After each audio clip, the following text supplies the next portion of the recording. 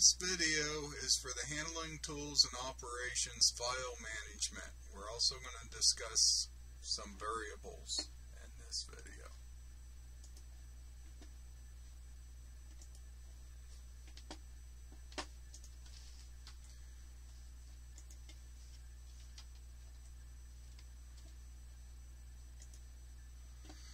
Alright, so the memory in a robot, there's several different types of memory in a robot. They don't actually have a hard drive like a PC would have, but they have multiple types of memory. So the first type of memory is ROM, which stands for read-only memory. This memory actually is referred to as FROM, is memory that requires no battery backup. So it's flashed, it's stored in there, so even if you lose electricity, it will remember that information.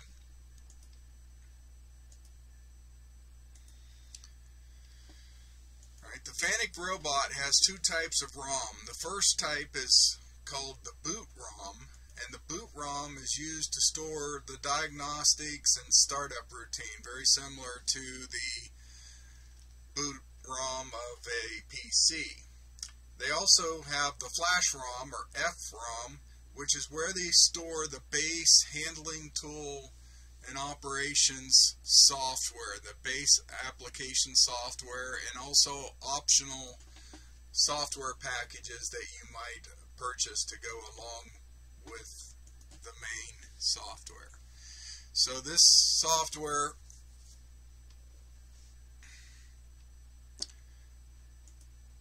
is stored in flash ROM, so that if you lose battery, you're still going to have your software.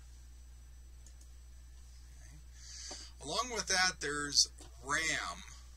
RAM stands for random access memory, but it also means that it's not read-only, meaning that it's volatile memory. It needs power to remember that information. So there's two types of RAM. There's what's called static RAM, which is transistor based, which will hold the memory for quite a while, or actually indefinitely, I guess, as long as it has power. Right. So there's batteries inside of the robot. There's actually a battery in the base of the robot, which stores the mastering information, and then there's a battery inside the controller, which stores all the static RAM information. So some of the static RAM information that you're going to find inside of the robot controller is your teach pendant programs.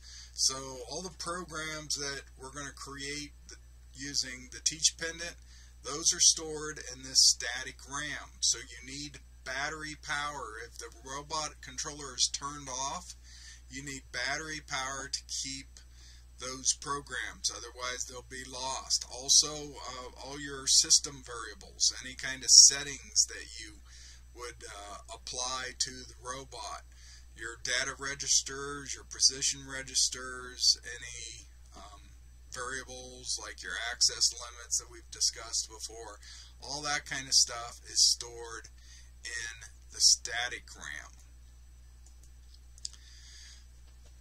And so as long as it has battery backup, so if electricity is applied, the controller is on, or the battery, as long as the battery is good, if the controller is turned off, you will keep all your programs. They also have DRAM, or dynamic RAM. This is actually capacitor based, which means that it needs to be refreshed every so often. So there's special circuitry inside your computer that will refresh this dynamic RAM.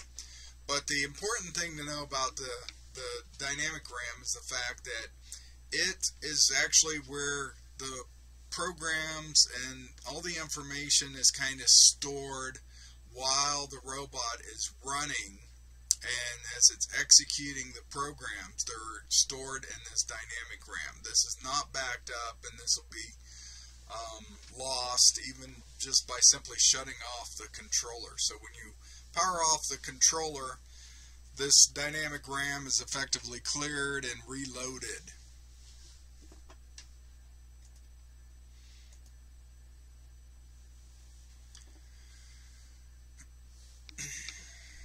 Alright, I pretty much and all that. Alright, so if we want to upload or copy files onto or take files off of the robot, make copies of the files, there's several different ways we can do that. The first way is through memory cards, such as like a SanDisk or an older compact flash type of card. Now the older robots, the R30IA robots and older than that, they actually use this card kind of shown down here in the corner, the PCMCIA card. This is a card that was used back in the 90s a lot for laptops, for various things, and so the older style, the R30IA robots, they use this type of card, and what you would do is actually put a compact flash card will fit into a PCMCIA, and then you would plug this PCMCIA card into the robot controller. This goes into the controller, and then you can copy files between this removable flash and the actual robot.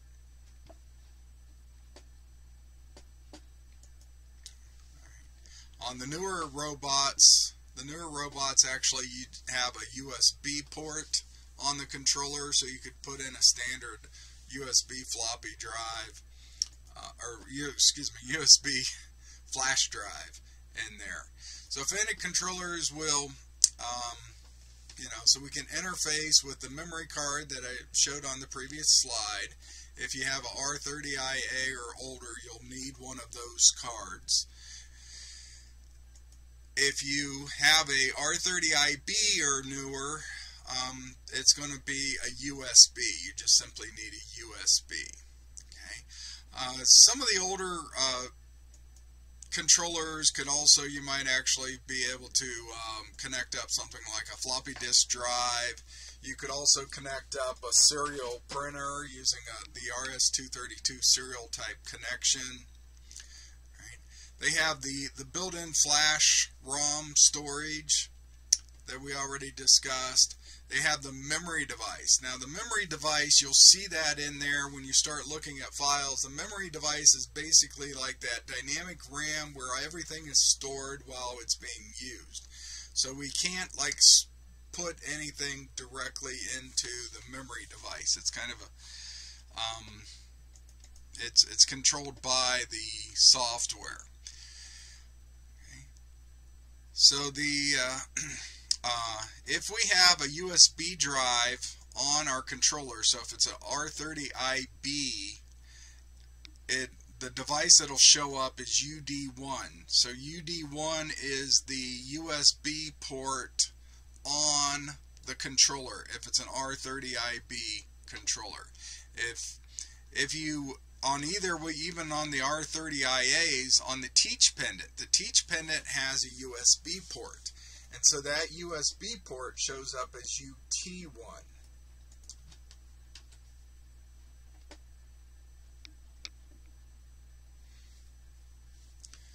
Alright, so if we want to manipulate files and store them, copy them to an external flash device, the memory card, or the external USB, we need to go to the file menu, and so we can back up or transfer just a single file, or we can back up all the files. So the way we would do that is we would select menu. So we would select the menu, go to File, F5. Once we get to File, we could press F5, which is labeled as Utility, and we could select our device. So the device choices going to have there, you're going to kind of see them. You'll see like the MC would be the memory card. MD is the memory device. That's kind of where you would be at by default. FROM would be, or the flash storage, and RAM disk, or UD1 or UT1. So these are the devices that you would select that you want to transfer the file to. So and then your file options are either like load or save, meaning that you can load it from that external memory device into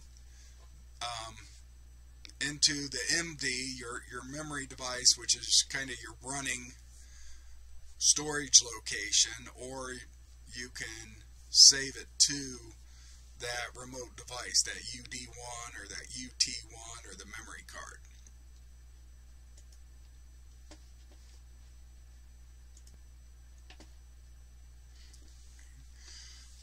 If you wanted to, the controller also has some serial ports that we can connect up for communications, either an RS-422 serial port or an RS-232 serial port.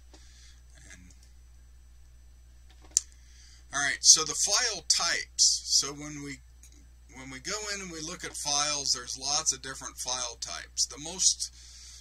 Probably the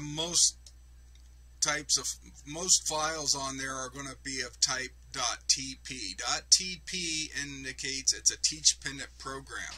Now this is a binary file that stores the information, all the information about the actual teach-pendant program that you created. We can sort by, when we go to menu, file, we can sort by the various different file types.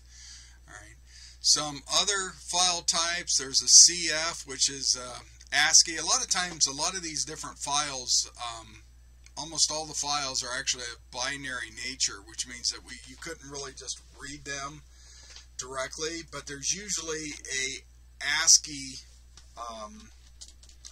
there's also an ASCII copy of it, which is a text readable file. So for the teach-pendant files, those are .ls, or whatever the name of it is. Like if the name was move home, as shown here, this movehome.tp was a program that was created. And so what you'll see is you'll also see a move_home.ls, which is a text version of the file.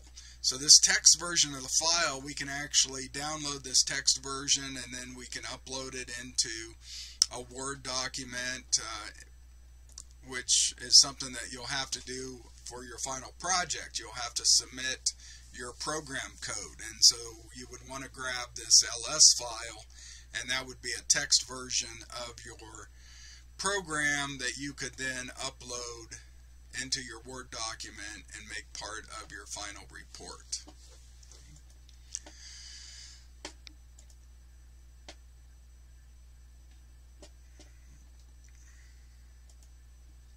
Alright, so some other types, there's .io files, which are for your I/O configuration. We'll talk about the I/O configuration in the I/O chapter. There's macro files. There's SV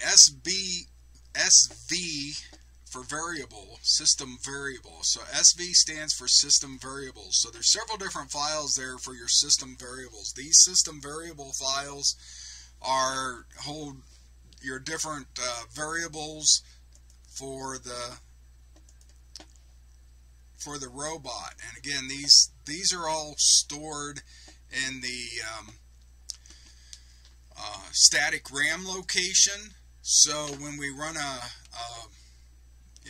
so if we lose power and the batteries are dead, then we would lose those. So one thing I meant to mention when I was talking about power, when you replace the batteries, and you should replace your batteries every so often, the batteries in the base of the robot are like standard C style alkaline batteries that you can buy at Walmart.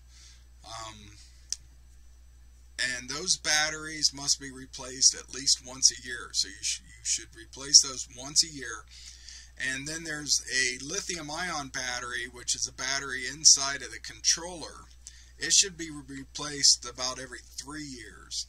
So again, if you don't replace those, you're going to lose your programs, or you're going to lose all your system variable files there that are stored in that static RAM. So you need to make sure that you replace your batteries. You need a calendar. You need to monitor and make sure that you replace your batteries in a timely fashion.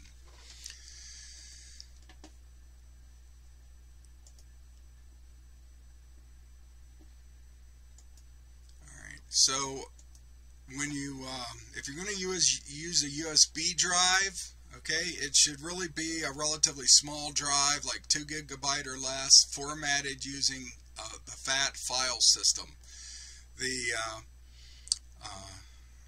On the older robots. On the newer ones, you can do FAT32, but you can't do like some of the other formats that are available, like NTFS. So if you're not sure, you should make sure that there's nothing on your drive and stick it in the robot and format it over in the robot.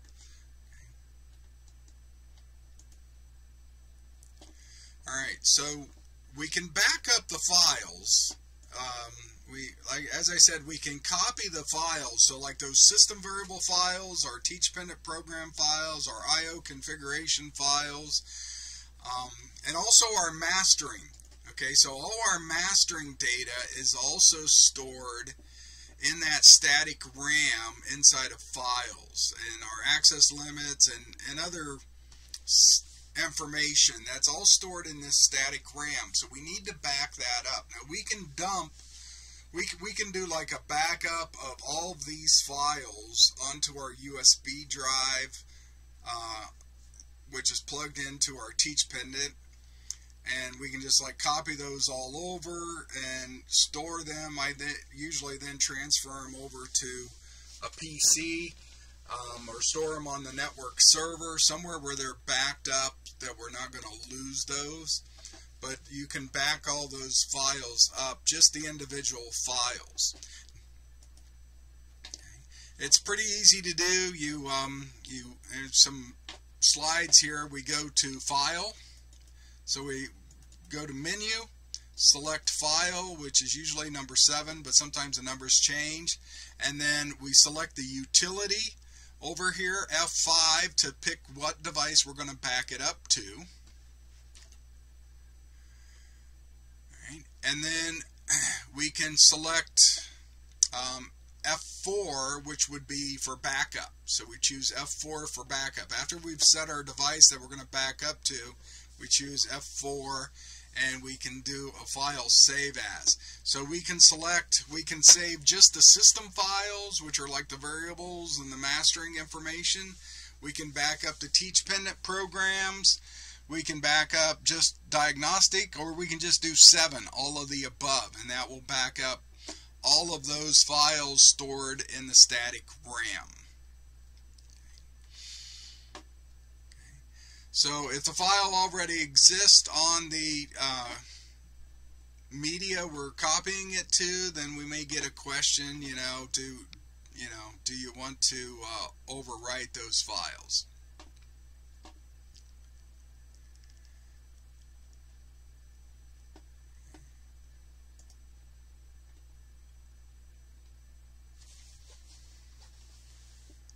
Alright, so these slides are just kind of showing the same things here.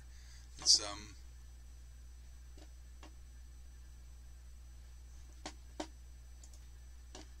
So the diagnostic files, if you wanted those, they actually have a DG extension. Alright, so if you want to get the directory listing there, let me flip back. We can kind of see it on one of these. If you press F2, that'll give you the directory listing of the device that you've currently have selected and are looking at. And you can see like F3 is the load that would be loading it up from whatever device. So you just did a set device with F5, and then you could load, and you could load one file at a time if you wanted to load one file. Now, the F4 says backup here. If you press the function key, you'll get a choice for restore during if you're in control mode, controlled start mode.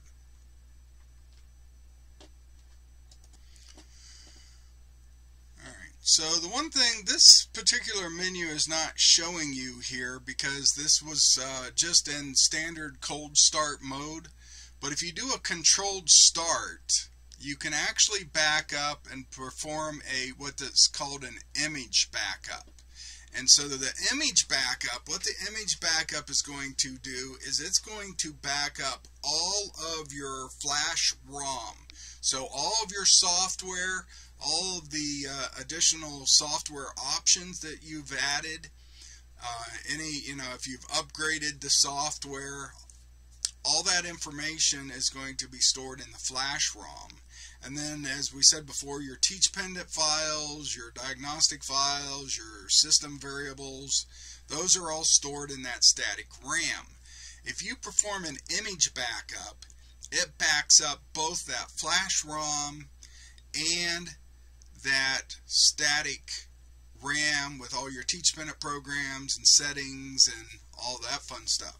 So you really need to do an image backup periodically of your robot, because like if your motherboard on the controller was to go, your main board on your controller was to go, something like that, you could then restore from this flash drive, and you would have all your software, all the software options and everything would already be there, number one, and then your TeachPendant programs and all your settings, everything, you would be able to restore the robot right back to the exact state it was when you made that image backup. So you would select here under backup, you could select like I say, it's not showing in this slide, but normally there's a image backup, and then what you can select that. If it's not showing there, you need to do a controlled start. So remember, to do a controlled start, you have to power off the robot and turn the robot back on, and while you're turning the robot back on, you got to select previous and next, and hold the previous and next buttons both as it's booting up, and it'll boot up and allow you to go into a controlled start, and then you could select the image backup depending on the version of the robot. Some of them, they'll give you the option right here, but then you'll still have to shut down the robot and reboot, and then it'll go through a image backup, and so you can do that backup. If you wanted to restore that image backup, then you have to again boot into a controlled start and go to the backup restore option, which will be with the function key, FCTN with the function key. And then you would, you'd be looking at it here and it would say backup. But if you pressed F4, this word backup would then change to restore, and it would give you the option to restore your image file that you have.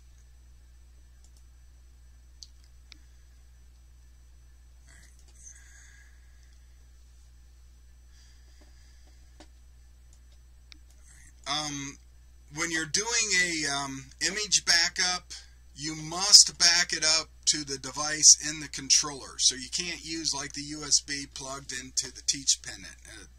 You have to have like the memory card plugged into the controller to do an image backup and or to restore that image backup.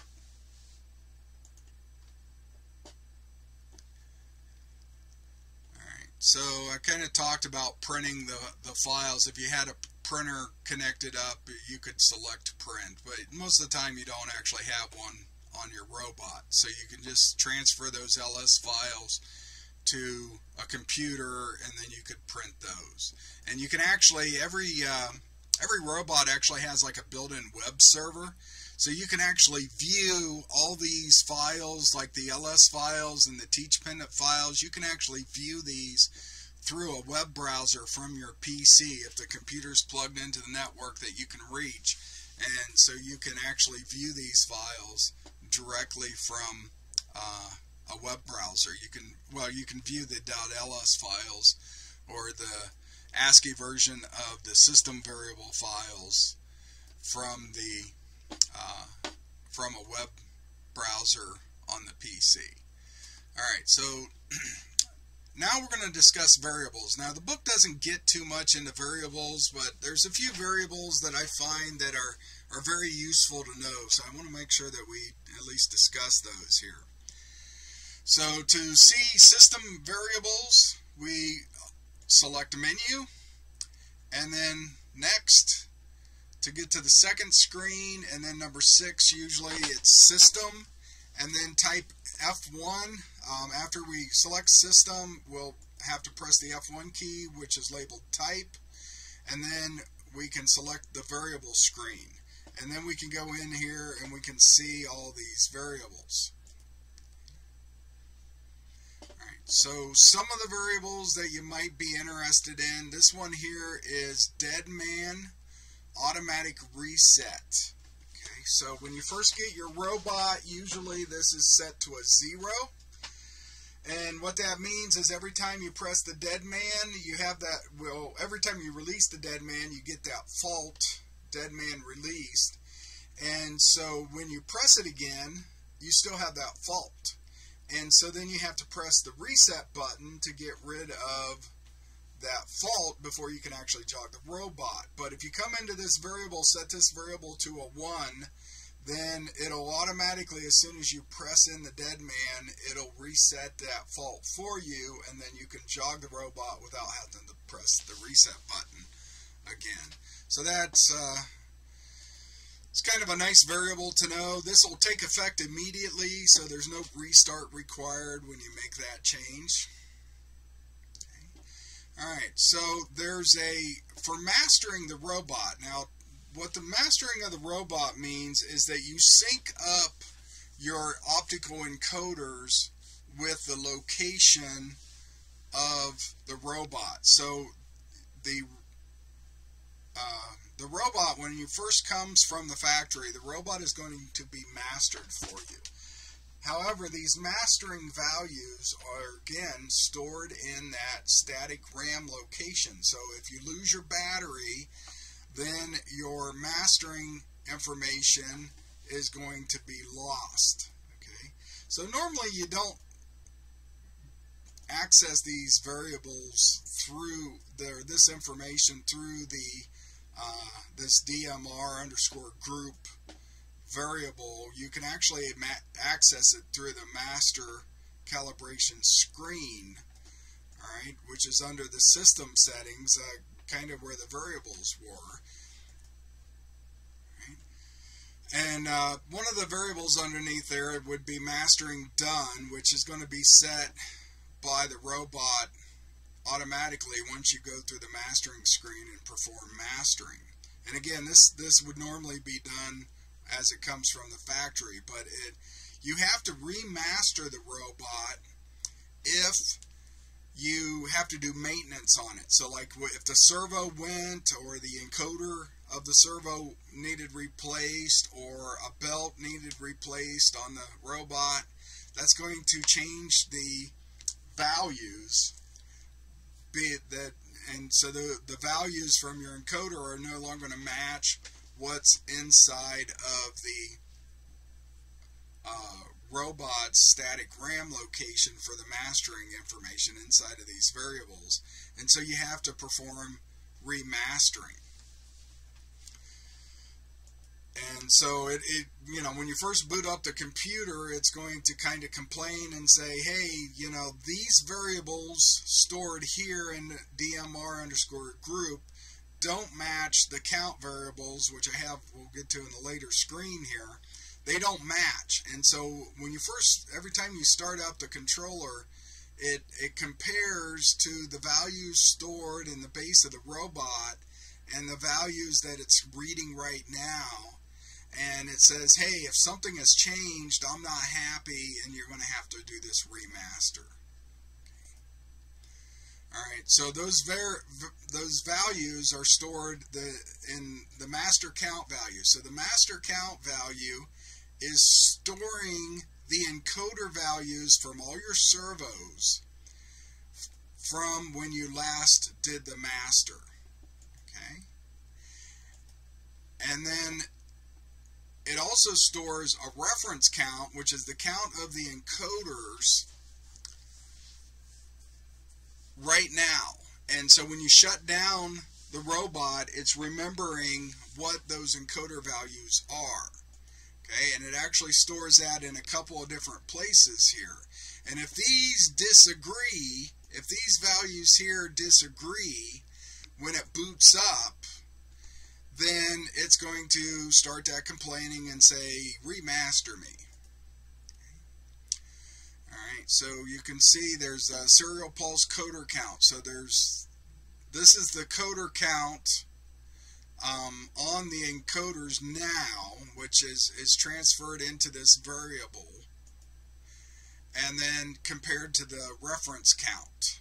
Okay, so these are all values. So these values are stored in multiple places, and if they disagree, you're remastering. Alright, so to access the master calibration screen, I already said you go to menu, then you go to the next screen, you go to system, select type, and you're going to be looking for master calibration, but it may not be there.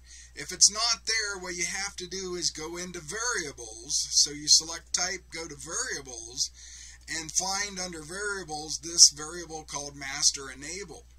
And you set this to a 1. If you set this to a 1, then when you go to the system screen and you press F1 type, then you will see under there the choice for master / calibration. Alright, so and then after you remaster, usually it'll automatically set this back to 0, so mastering and calibration won't be visible under the system menu anymore. This does take effect immediately, so it doesn't require a reboot to do that. But if you need to master the robot and you go to the system menu under and then select F1 type and you're looking for master calibration and it's not there, you got to go to your system variables and set this variable to a 1, and then it'll be visible. Another error, well, a lot of times what happens, like if your battery goes dead or something was moved because you repaired something, and your encoder values aren't matching those reference values and those variables I showed before, then you get a error message. So you get this error message about the pulse coder. There's several different ones that might appear, but you get a pulse encoder error. Usually it's like serial pulse encoder error, or says something about the pulse encoder. And if you get that error, you can't jog the robot to master it. So you have to reset this error so you can jog the robot, get it back to its 0 positions, and then go to the mastering screen and say, okay, it's time to master it. But to actually jog the robot, you have to come in here under the motor control and go to SPC_reset and set this to true. So you press F4, which is labeled true, and it will force this to true, which will reset the pulse encoder error. Now when you press F4, it'll turn that to true, and then actually in a few seconds it'll go back to false. But at this point it should allow you then to jog the robot and get the robot back to the 0 position so you can go into the mastering menu and actually master it. Alright, so these are just kind of listing a few variables here. The MCR group, okay, There's a jog, F-jog enable option underneath the master group here that will allow you to, if you set this to a 1, when you're jogging the robot, it'll actually accelerate and decelerate a little bit faster.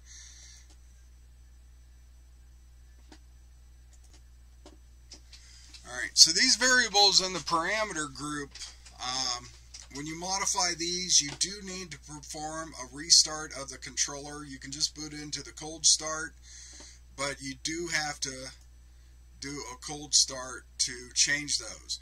So some of the things that we can do here under this parameter group is we can change various speed limit values. So we can put like a maximum limit for speed. Okay. We can also set the password. The password is just the password variable. That you can change. That when you change that, it takes effect immediately. You don't need a restart. Okay. If you're setting up your RS-232, this is where you would go to do that. Okay. SCR stands for System Configuration Structure. Okay, this is, if you make changes within here, you're going to have to perform a controlled start to make these changes. Alright, and again, this is where we can do a lot of like override jog limits, speeds, so that you can reduce the speed. Now remember, you can never go beyond 250 millimeters per second is the max jog speed that is allowed. So that's hard set in the robot that it cannot go faster than that.